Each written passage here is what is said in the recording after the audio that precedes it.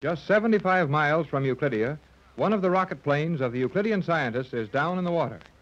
This should not prove very serious under ordinary conditions, but something went wrong with the plane. The instruments have failed. And now, even the gas-filled bulkheads which were designed to keep the strange craft afloat have proven worthless. Captain Bradford, Jerry Hall, Cheops, and Thales are helpless in the water as their craft is slowly sinking. On board a Euclidean submarine racing to their aid on the surface of the water are Joan Gregory and the Euclidean girl commander. They are within a few miles of Jerry, the captain, and the two Euclideans who were with them, but it seems as if even this short distance may be too great. The captain and Jerry have a mighty serious problem on their hands. I think this portion of the plane will float for a few minutes at least. It better float. We're a long swim from anywhere. The chances are that this section will stay where it is for some time, and there's no use pulling it underwater until we have to. Now, look, let's all let loose and float in the water where we can reach out and grab that thing if we need it. Okay, Tex. I'm floating now. Hello over there on the other side. Cheops, Thales. Yes, Captain Bradford. We are here. Are you hanging onto the ship? We are. Better let go and give the wreck a chance to stay afloat as long as it will. We might need to climb up on it. Yeah. But We might find a couple of hungry sharks around here. I am sorry, Captain. It will be impossible for me to release my hold on the wreckage. Why is that impossible? I cannot swim. What? You can't swim. I cannot swim. I am in the same predicament. I cannot swim. Oh, gee, this is swell, Jerry. Yeah, just dandy.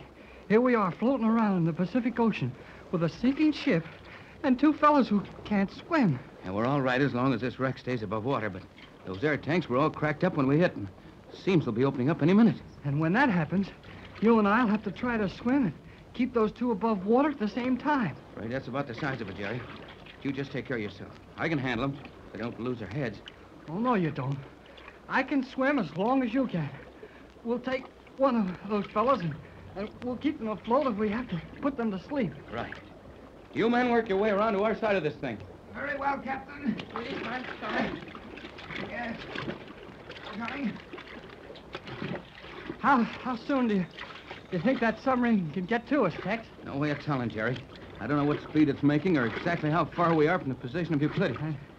Just to make it real nice, the submarine skipper isn't exactly sure where to look for us.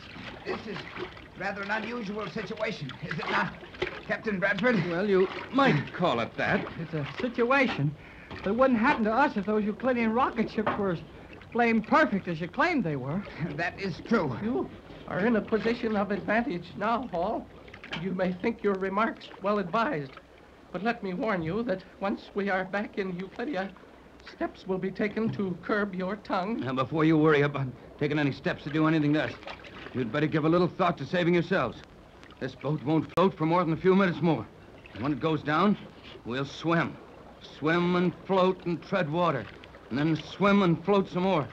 Possibly for hours until that rescue submarine locates us and picks us up. I've told you twice that I do not swim. Then you don't give any orders. Tex and I can swim and hold you two above water for a little while, if you do as you're told. We will know how to obey orders. I suppose you practice it right now. Might save a lot of trouble when the time comes. What is to be done? Drop your grip on the side of this boat and turn over on your backs. Turn on our backs in the water? Sure. Turn over on your backs. Here, Thales. Give me your hand. Now, don't try to push me through the bottom of the ocean. Just put your hand on my arm. In this manner? Yeah, that'll do. Now, you do the same, Cheops. Very well. Now, turn over on your back and try lying as flat as possible in the water. Oh, don't worry about your nose. I'll keep it above water. Very well. You'll do the same thing, Thales. I do not feel any particular confidence in you, Hall. And you know how I felt about you all the time.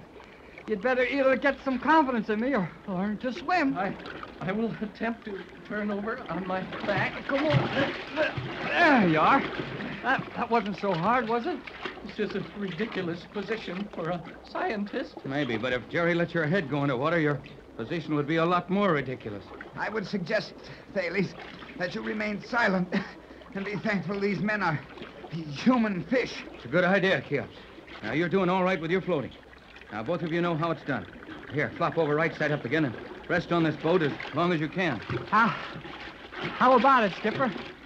Will they do? I think we can handle them, son.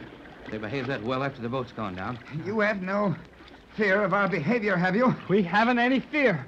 But you'd better have it. If Tex and I get tired swimming around with you. We'll do exactly as ordered. That may save you a lot of trouble. Well, it looks like we've done all we can until the commander arrives with her submarine. How do you estimate the distance separating us from our rescuer? I don't. I couldn't even guess. Well, at least we can't see anything of her submarine. And she said she'd be on the surface. The submarine which the commander is using will project only 10 feet above the water under ordinary conditions. 10 feet. Plus a little if she's riding high and fast. Yes. If the craft is making its best possible speed, it will stand less than 15 feet above water. How far over the water can you see something? Only 15 feet high.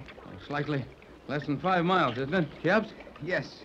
Precisely. If the submarine is proceeding at top speed, it will not be visible to us until within 180 to 240 seconds run of our position. Oh, boy. That's too blame close.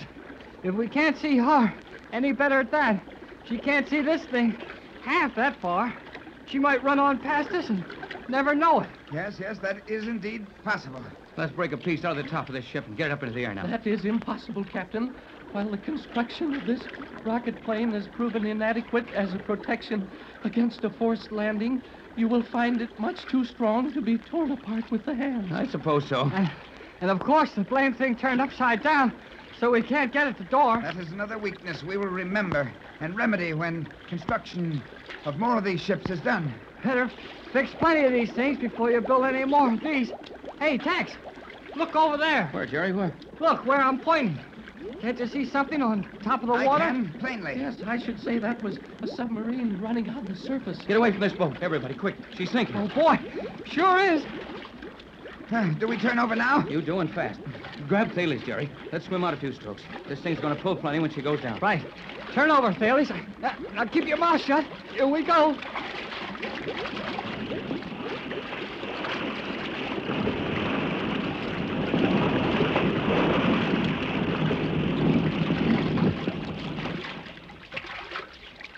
You all right, Jerry? Yep. I'm okay. Able to get your breath, Chaps? I'm suffering no discomfort. How are you doing, Thales? I do not care for this position being pulled about by my head as a fish on a line. However, it will suffice. You'd better.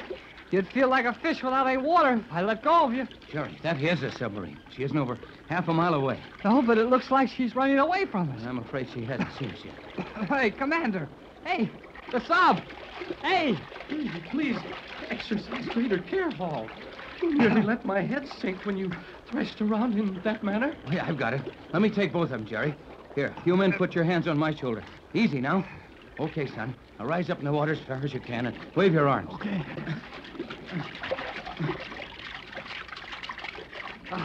It's no use, Tex. She doesn't see us. Yes, she does, Jerry. She's putting about. I can't see where that sub's getting any closer. Well, you won't for a few minutes, probably. She was going at a terrific clip. It'll take her some time to swim around. Get over here to us.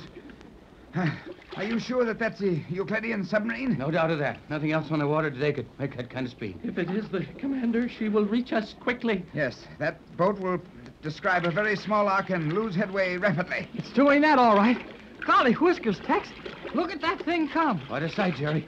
That girl has straightened it out and heading right for us. It would be well to signal that she is not to run near us at too great a speed. I imagine that our position would not be too comfortable if the water was rough. You might get part of the ocean in your nose, but we could roll that out of you later. That will not be necessary. The commander is far too clever to endanger a life she is attempting to save. You're right again, Caps. Sub is going to come gliding up to us here without even muscling the water. How are we going to board that blame thing? It will not be difficult, I think. No, Jerry. Remember how the nose of those subs open?